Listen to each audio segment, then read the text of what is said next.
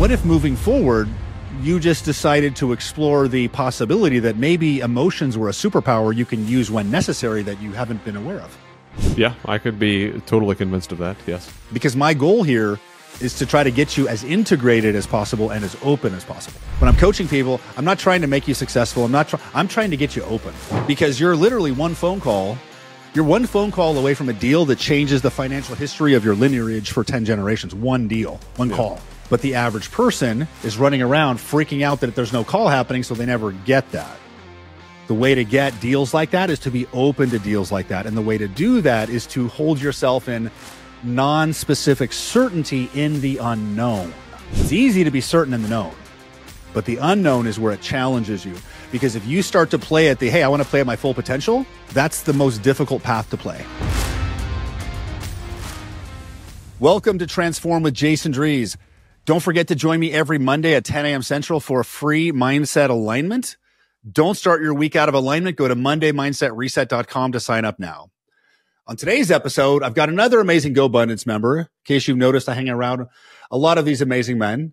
With me today is Adam La Barr out of Tampa, Florida. He's 38. He's married. He's got 3 kids, 9 years old, 5 years old, and 11 months. He's a military veteran that runs an education company that teaches veterans how to invest in real estate. He's also a real estate investor, and he homeschools. So I'm excited to connect today, Adam. How are you today, sir? I am doing fantastic. Thank you very much for having me on, Jason, and looking forward to our chat. Yeah. So what should we talk about? What do you want coaching on? Like, which direction what's coming up for you today? So I guess one of the things that I get stuck in all the time is a bit of, I guess it's 2 different things: analysis paralysis and impostor syndrome. So I grew up with very little, joined the military right out of high school. Eventually, long story short, married my wife, who had a thing called a savings account that I had never heard of before, started learning about investing, started learning all this stuff. And then I kind of, I finally hit the 7-figure net worth. And I think mentally I told myself, oh, great, I've made it. And then I kind of put it in cruise. But getting to that point I was just always stuck. Like, I needed one more thing before I could invest. I needed one more bit of knowledge. I needed one more bit of whatever, and never took the action. And then finally took action, made a difference in my life and my family's life. And then I was like, okay, well, now I'm stuck. This is where I'm at. And I just meet these hurdles and I just stick right there and think, okay, well, I finally made it. And choosing to get past those moments is always difficult for me. And I've caught myself doing it again where I'm at right now. So, it's a repeatable thing in my life. What specifically is the pattern? I'd say that, and I'll have to say that it's probably I don't know, maybe it's a lot of my life, but it's, I have something I finally figure out I want to chase. I chase it down.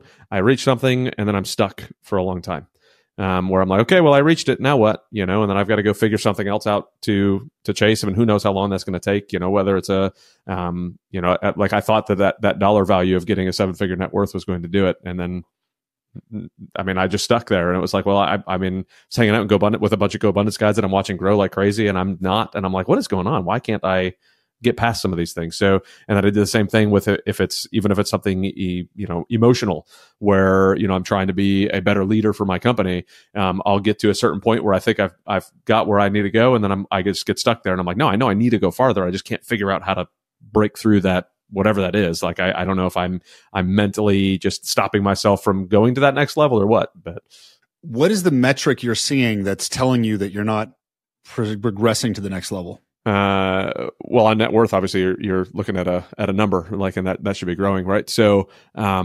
other things are like, I'll sit there and tell myself that I know I need to underwrite more deals, but it's like, oh, well, I've already underwritten 200 of them and they're all a waste of time. So, like, why underwrite 201? But that's how you get to grow these things, right? And the same thing with my leadership stuff. Like, if it's a metric of like, how I'm communicating with my team, or, and if I do something that I think is not the way that I should be leading, well, I just missed that metric. So then I'm just like, well, clearly I'm not, meeting where I want to go. It's that one sheet, right? The dreaded one sheet. Yeah. The one sheet is a GoBundance tracking tool. I've never actually filled one out. Impressive. Yeah. Yeah. I don't track those metrics, because you can sit here and stare at your net worth every week and measure that as a value of your success.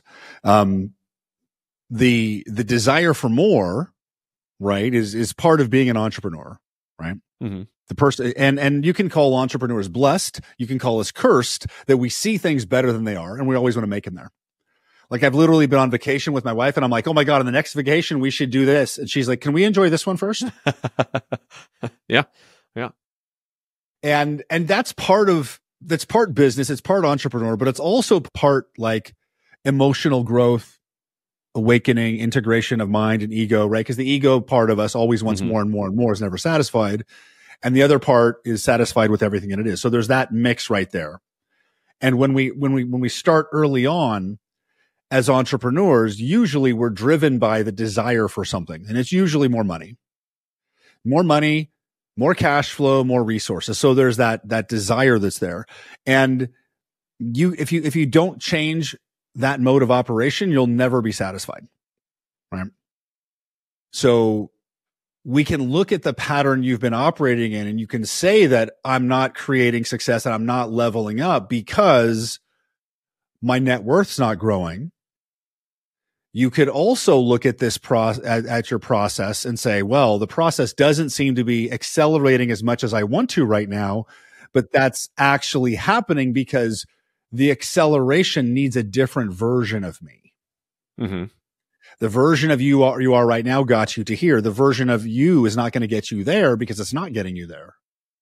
Yeah. So it's very easy to look at this process and say it's not working. But this actually is what the process looks like right now. So let's just notice any resistance you may have had prior to this call about the lack of growth of your net worth. Mm-hmm. And let's just take that resistance and just push it aside for a second, right? Because we know that, I can see you got a roof over your head, right? You don't look like you're starving. Mm-hmm. And I'm guessing you're still helping people, know? Now you may not be crushing it at this moment. It's also a challenging market in real estate. This past year has been a little bit different. But let's notice that your desires and your intuition has been telling you for years to grow and grow and grow and grow. We're at a phase where the growth is not looking like that, but remember, like going up, we have to go down sometimes, right? So this is basically this is an opportunity for an evolution of you. And when you're out of alignment at a global level, or when you're out of alignment with the process, then you can get into analysis paralysis, circle, doubting, impostor syndrome, and all of those things. Yeah. But all of those things are your brain's attempts to analyze why you're not moving at the level you want. Now, we can dive into mechanically and look at the pieces or the actions that are or are not happening. But the elevated way to do this is to operate from a place of alignment. Mm-hmm. Okay. So do you have a piece of paper? Yeah, I'm taking notes right now. Okay. So I'm going to give you a simple diagram. Okay. So in the middle of the paper, write the word action. Okay. And then draw a circle around that. Mm-hmm. And then draw a bigger circle around that circle and call the middle circle mindset. Okay. And then make a bigger circle that's quite a lot bigger. The third circle, make it a lot bigger and call that frame. And then draw an arrow from the outside of the circle pointing to the center. Like that. Okay. So you've got action, mindset, frame. Yep. So right now, you're basically saying, hey, Jason, I'm not getting the results that I want right now. I know I should be doing more. It's almost like you're in the car and you got the pedal to the metal, the wheels are spinning, but nothing's happening, right? Because you're still taking the action. So your brain is telling you the action I'm taking is probably wrong. I need to take a different action. I'm guessing that's where you've been thinking. It's a different action. It's a different strategy. Because at the end of the day, your brain, which grew up in a three-dimensional reality, knows that at the end of the day, it's an action you're after. Mm-hmm. Prior to this call, you don't know what that action is. You're trying different actions, but you're not seeing the movement. Yeah. The thing we want to understand is let's step back a little bit and really look at how to hit the next target, because the next evolution is a different version of you. And right now, you're in the old version. Okay. So what we need to do is align you with the new version, because the new version knows what to do. Like, have you ever had a time in your life where you didn't know what to do? And then all of a sudden, boom, you knew what to do? Yeah. it's funny because I talk to people about something similar. I talk to people about a wireframe that you have that's built off of your previous experiences, and everything kind of fits in that wireframe. And until something comes and ruins that wireframe and creates a new one for you, you're stuck looking at things in that same frame. And I don't do it well myself, clearly. So, well, I also can't coach myself. So I'm the same way. I get it too, right? I've got my flaws. But the thing we want to talk about with your model, your framework is referencing known targets, meaning targets you know how to do. Where we're going is unknown. So that framework doesn't apply. Okay. Yep. Okay. So I'll get to the known unknown in a second. So back to this framework right here. So action is what we're after. That's the magical action we're after. Where does action come from? Action comes from your mind. Your mind creates the action. If your mindset is in alignment with the target, it'll generate an action that works. If your mindset is not in alignment with the target, it'll generate an action that does not work. Okay. Does that make sense? Yep. Okay. What is alignment? So right on the top of that paper, alignment is 100% certain, or 100% certainty, or 100% confidence. You are in alignment when you are 100% certain you can hit the target. That's alignment. Prior to this call, I'm guessing if I asked you, where are you at in your real estate work, this business growth this year, you may be 60 to 90% somewhere in there, as I'm guessing where you've been, right? Which we want to interpret. And this is the thing you want to bury this in your brain, is that's the same thing as the GPS in your car being 60 to 90% right. You may get there, but it's going to take a long time with the wrong address in the car. And the handicap we have, and you especially being a military veteran. Now, I'm not a military and I have a lot of respect for you. At the same time, I understand you guys weren't taught how to to lead by your feelings, right? It's get shit done. Get it done. Feelings are not the thing. Logic is my drive. So grinding is easy for you. But we've got grinding and we've got naturally inspired action and flow. Right? Naturally inspired action and flow is where the magic is. Grinding is what we do when we don't know what to do. Because hard work does not create success. Hard work may be a component of success, but what actually creates success is alignment with success. And what's been happening is the model you've been operating from isn't working anymore. And you're out of alignment and you're just simply pushing the car in the wrong directions. And then your brain is now overanalyzing, oh, it must be impostor syndrome, analysis paralysis, because you're literally in the wrong frame. Yeah. Okay. So back to this diagram right here. So again, mindset creates action. Frame creates mindset. So frame is like the frequency of you. Your body is made of atoms. So does mine, right? So we're pure energy. We live in an attraction-based reality. We know like attracts like. But frame is the frequency of you. So the frequency of you creates the frequency of your thoughts, which is your mindset. Your mindset creates your action. So for example, if Adam is in a happy frame or a happy frequency, he'll have a happy mindset and happy actions. If he's in a sad frame, he'll have a sad frequency, sad mindset, sad action. Okay. And right prior to this call, you were in a frame that was not 100% certain on how to move out of this spot. You were getting the subsequent mindset and action. And you were attempting to solve. Now you felt the misalignment. You feel misalignment at the mindset level, where you feel heaviness, negative emotion, or doubt. That's at the mindset level. So you've been getting indicators of that, but you didn't know what to do. You've been working harder because that's what you've been taught to do. When it doesn't work harder. But so the new mode of operation is when we're out of alignment, we want to stop because we're just wasting our time. You're pushing in the wrong direction. So the thing is, we need to move from a frame that's out of alignment to a frame that's in alignment. And if you move to a frame that's in alignment, you'll then generate an aligned mindset, aligned action. So this is the new level of mindset coaching, right? This is called alignment coaching. All the other models of results-based coaching is at these two levels right here. What's the action you're supposed to take? Okay, I'm going to hold you accountable to taking it, right? That's the old way. That's forcing misaligned action. So let me give you an example of a frame shift. Okay. Okay. So, and we need to talk known, unknown after this. So Let's do a quick repeat after me statement. And I'm going to generalize your goals a bit, but it'll still work. Okay. So try this out loud. I take full ownership of my life and everything in it. I take full ownership of my life and everything in it. I'm going to find a way. I'm going to find a way to get my business growing again. To get my business growing again. And my portfolio growing again. And my portfolio growing again. At the pace it should be. At the pace it should be. Even if I don't know how. Even if I don't know how. Because I'm not going to stop until I do. Because I'm not going to stop until I do.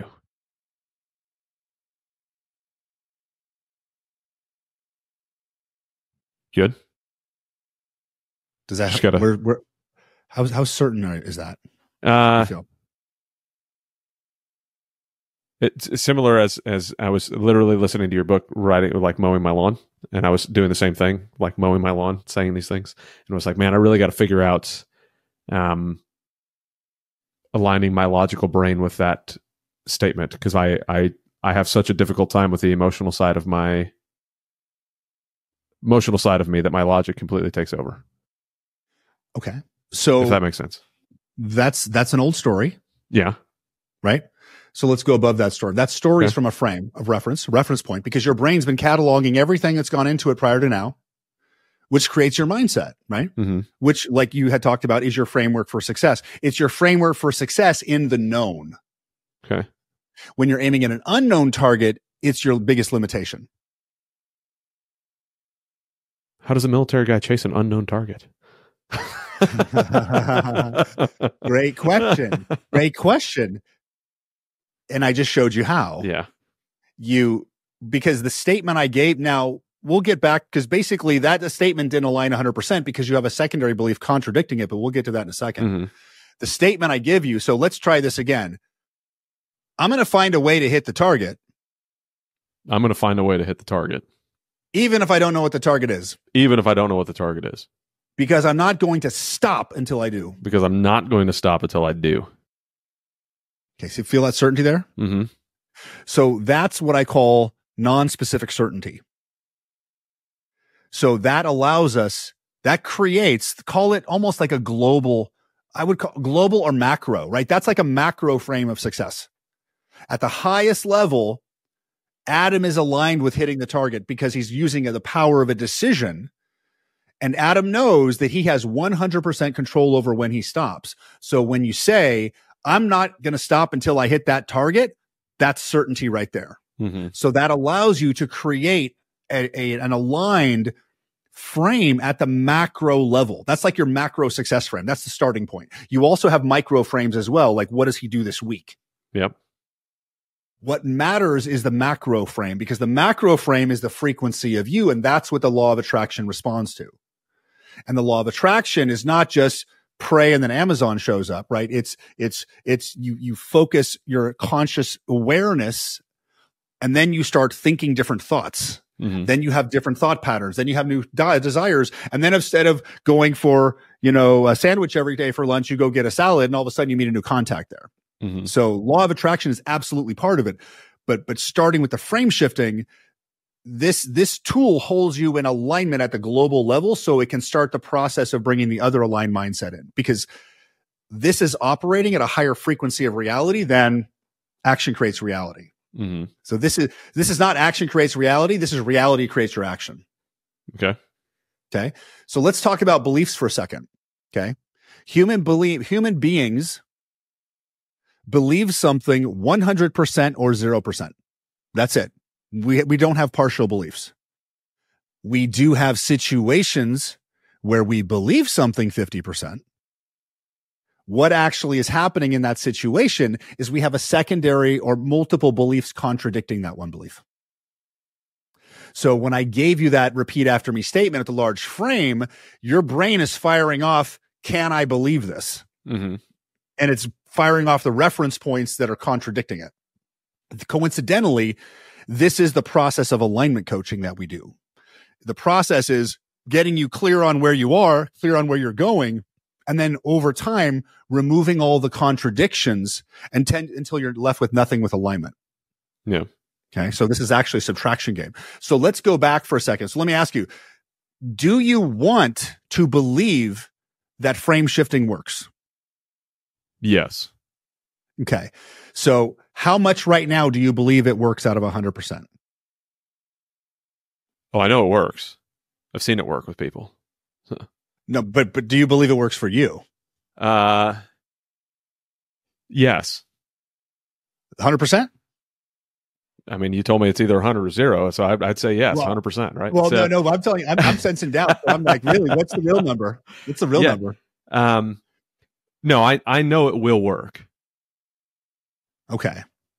So let's go back to that global frame I gave you. So try this out loud. I take full ownership of my life and everything in it. I take full ownership of my life and everything in it. I'm going to find a way to get my portfolio growing again. Even if I don't know how.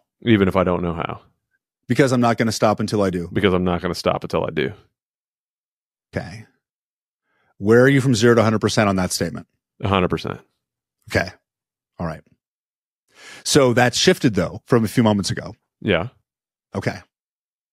So just notice, right? So sometimes there's a contradicting belief, because when you said it the first time, I sensed a little bit of doubt. Mm-hmm. So sometimes there is a belief there that we would need to go change, but in this situation, the effect of the frame shift was still processing. Yeah, and I think putting the actual label on it and what I'm actually doing helped me keep the frame around it, right? Instead of just will changing my framework, it's will changing this idea of how this will work. Like this frame specifically, is that going to change? And yeah, I think that makes a lot of I can definitely do that. So what you just did is you identified, this is great. You identified the frame that was contradicting it, and you changed it. Okay. Does I see that? Mm-hmm. So that's the entire process that I'm doing here. It's not rocket science, but when it's just you sitting in your thoughts, it's hard to identify that. Mm-hmm. So it's really get yourself into alignment with what you want, move the direction you want. And the second you feel any type of contradiction, that's a frame as well. You know? And I would also encourage you that frame that says, well, my brain doesn't deal with the emotional stuff too well. Like, let's let that go. Yeah, I've got to figure that one out. That's let's do it right. Let's do it right now. So give me that statement again. Which statement? You said something about my brain doesn't process emotion. Yeah, I don't. My brain is, you're taking a bunch of those different. Of course, these are things that can tell you about yourself, even though they're not really telling you about yourself. But one of those tests of like, okay, well, how logic brained are you and stuff? And I am always like pegging the logic side of the house, and I almost look at everything in a very logical framework, and I have a hard time doing the only time the emotion really comes out is with my family. Other than that, I have almost no emotion tied to anything, and it's very difficult for me to connect on an emotional level or to think through things on an emotional level. It's always okay, logic, evidence based. Is there a situation where you wanted to be emotional and you weren't recently, or a common pattern? I'd say even as a leader in my company, I prefer that I would be a little bit more emotionally in tune, at least, instead of such pure logic looking at things. Okay. So what's preventing you from being more emotionally in tuned at work? I think the way I look at it is emotions fuzzy the battlefield. They don't allow you to see things the way they actually are. So why allow them to come in and bother with the ability to actually make the decision that needs to be made? Do you still want to believe that? Sometimes, yes. Yeah. because that's again goes back to my life's experience has shown me that when emotion gets involved, me personally, I tend to make bad decisions when I allow my emotions to help me or to make the decisions for me. But when I use logic, my decisions tend to be a lot better. Although you're not on the same type of battlefield these days. Well, no, yeah, it's a very different battlefield. But I mean, that's nobody's shooting at me. Nobody's dying today in the world of real estate. So, so that's the old way. So now that let's also say that that's probably protecting you in some way too. Mm-hmm. Because go ahead. I was going to say I've avoided a lot of very bad decisions by using pure logic, which of course now I use that as an excuse to continue using pure logic. Okay. Well, we want to make the best decisions we can. Yep. Do you take into account intuition into decisions? Very rarely. Or gut instinct? Very rarely. Okay. Well, if you follow your conditioning, you'll end up being average. Okay. Right? Now, you may not be following your conditioning, but the point I was making here is that in certain scenarios, yes, life or death situations, being quick and clear in logic is much better than being emotional. Mm-hmm. Working in the world with other people and aligning yourself with higher versions of you is going to require a different version of you, and it's going to require a more integrated version of you. Is it possible for you to actually, now, are there benefits to emotions? Very much so. So is it possible that you could leverage the benefits of logic and emotion to make amazing decisions? It's very, very possible. Yes. Okay. So what if you just decided to start exploring that possibility that frame could be true? I'm open to exploring the possibility, but I feel like I need to give myself guardrails, because I have explored that possibility, and that's when it turns ugly, is when I go too far into the emotion side. So, like, what does ugly look like? Losing money, having bad partners in deals, because I've done, just made quick emotional based decision as opposed to analyzing the actual situations, that turned into multi-year processes to end. And also, that's part of being an entrepreneur, isn't it? Though, yes. So, what if we stopped blaming emotions as the problem? Because we don't want to battle half of ourselves, right? So what if you decided that whenever I make decisions, I'm going to use a framework that's based in logic? So you can decide whenever I'm making it, my decision-making model is this. If there's this many zeros, it's this. If there's this many zeros, it's this. Because if you're cutting off your emotions, you may also be cutting off your intuition. Mm-hmm. And your intuition, your gut instinct that's where the magic happens.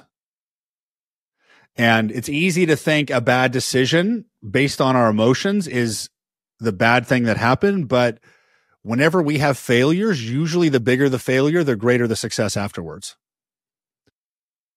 And you're aimed at a high level. I know you are. There's not a limit to the end of goal. You're like, as much as I can, let's explore, expand, let's create wealth, let's create freedom, let's create impact, let's serve. I know there's no limit. So let's make sure that so those failures you have weren't proving emotions wrong. Those failures you had were part of the process, turning you into the version that had the greater result that you were after anyway.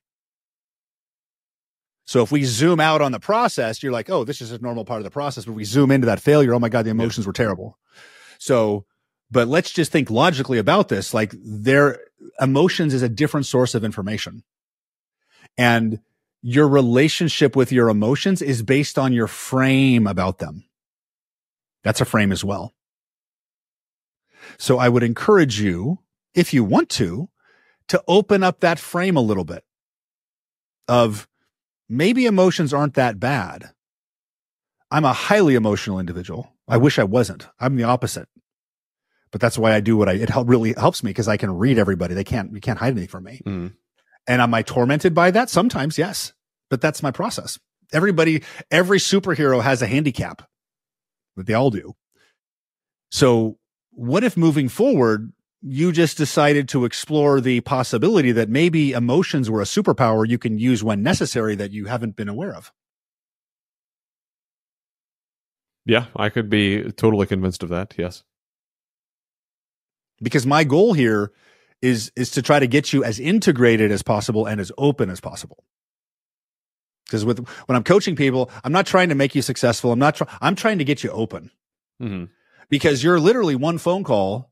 You're one phone call away from a deal that changes the financial history of your lineage for 10 generations. One deal, one call. But the average person is running around freaking out that there's no call happening, so they never get that. The way to get deals like that is to be open to deals like that. And the way to do that is to hold yourself in non-specific certainty in the unknown. It's easy to be certain in the known, but the unknown is where it challenges you. Because if you start to play at hey, I want to play at my full potential, that's the most difficult path to play. Because the full potential and aiming at impossible targets will bring up all of your kinks in your armor, all of your weak spots, all of your stuff. Because the one thing that limits everybody's growth is their ability to integrate what's necessary to achieve it. You're here. You want to aim 10% higher? You got to aim this much growth. You want to aim 50% higher? You want to aim 10x? That means you have to become a 10x higher frequency of you, which basically means you have to integrate all of the parts of you that won't operate at this level. So that's always the limiting factor, is how much you can integrate that. And the reason why I'm hounding you so much on emotions is because emotions are your indicators of alignment. And if you're ignoring them, you're ignoring alignment. So be grounded in logic, absolutely. At the same time, be aware of all of the input that your body and being is giving you. Emotions are your indicator of alignment.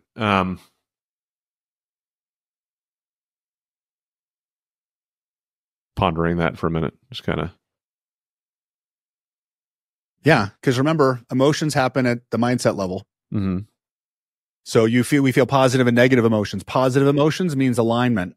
Negative emotions means misalignment. And the greater degree indicates the greater degree of match or mismatch. Happy is aligned. Excited is really aligned. Doubtful is misaligned. Dreadful and fearful for your life is terribly aligned, right? So how do you work through then, really excited, thinking I'm aligned, and that's why I jump in a partnership that ends up bad, right? To go back to a previous example, right? Because at the time, I felt really aligned. I was like, yeah, I'm really excited about this. So how do I step back to make sure that the logic is there? You're too? Still thinking that partnership was bad. Well, that's true, because it got me to where I am, right? So, yeah, that partnership, that was your process. Mm-hmm. Let me ask you, do you like where you are right now? It's not where I want to be, but I'm enjoying myself, yeah. Okay. Would you go through that again to get where you are right now? Sure. Yeah. And there's a lot of things we don't understand. Like sometimes we're going on a detour because we're playing a role in someone else's journey for some reason. So one thing I say a lot is that what you think about what you do is often more important than what you do. Mm-hmm. So one way that you can start to get more open is to kind of, when you start to become aware of judgments of thoughts, just kind of let those frames go. Like, you're only 38. Mm-hmm. You're just getting started. We're a long way through the process. You're successful. You've got a business. You're impacting other veterans, which is awesome. You're teaching them how to create wealth, which is awesome. You've got a family. You've got community. You got a roof over your head. You still have your pants on during this last year. And what we know is, maybe this call today is the thing that unlocks the full you to align versus the logic forced one. Yeah, I could sure hope so. Yeah. I mean, I can see a path where that totally makes sense. And using, because I know I do it well with my kids, right? That's one place I use emotion very well. It's one of the things I'm absolutely obsessed about, is being a dad. And I know I use it well there. So if I could figure out how to harness that and use it in other parts of my life and be open to that, it'll allow me to be better in those other areas too. Yes. And the easy way to do that is to move into the frame where you do. Mm-hmm. Yeah. Okay. You could go, I'm going to figure out how to use my emotions everywhere in my life.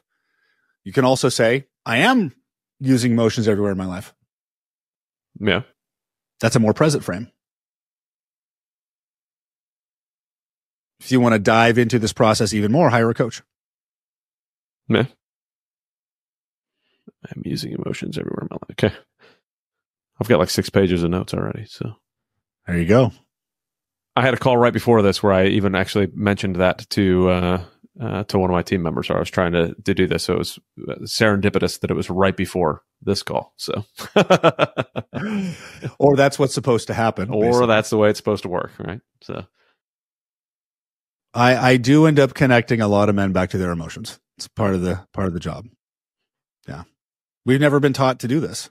We've never been taught to manage the emotions. We've been taught to push them aside and go get shit done. Yeah. And, life is different now than it was 10 years ago. It's different than it was 5 years ago. Yeah, no joke. Yeah. No. But the one thing for sure is that the more you lean into the growth, the more successful you'll be. Because your personal growth journey and your career are not two separate paths anymore. They're one. Mm-hmm. So if you're resisting for any reason personal growth, your business is going to stop growing until you get your attention in that area. So what I do is I just try to say yes to everything. And meaning not like I make bad decisions, but I don't back down from a target or a challenge.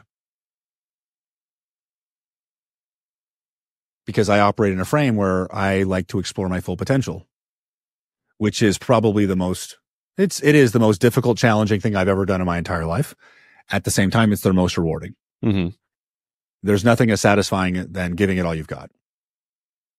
Yeah, makes sense.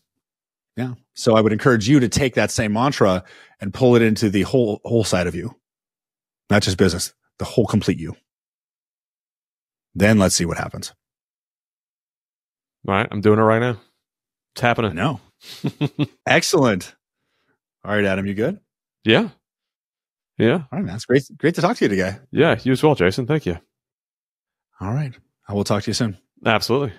Thank you for watching. This is Transform with Jason Drees. To get your own experience of coaching, you can go to freeintrosession.com. Otherwise, I will see you on next week's episode. Take care. Bye-bye.